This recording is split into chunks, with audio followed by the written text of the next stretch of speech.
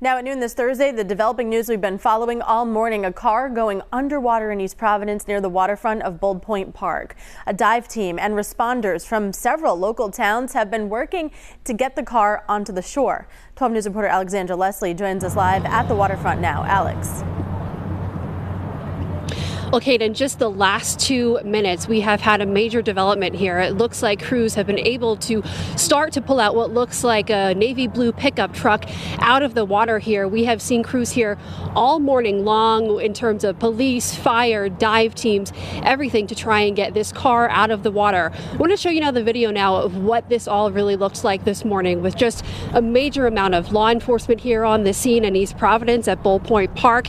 Mid-morning, we were told that a dive team did recover this car and they were working strategically to get it out.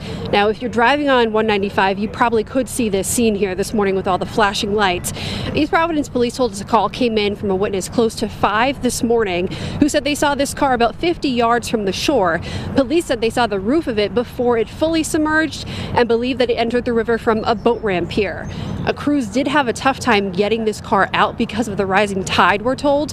Now, we do not yet know if anyone was inside the car at the time that it went into the water, but at one point we did see the state medical examiner arrive on scene for a short time, but they left without taking anything out of the water.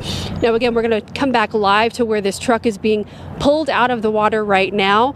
Not clear how long this will take at this time, but this scene has already been active for about 7 hours today. We'll continue to monitor things and bring you the latest as it all develops. Reporting live in East Providence, Alexandra Leslie, 12 News.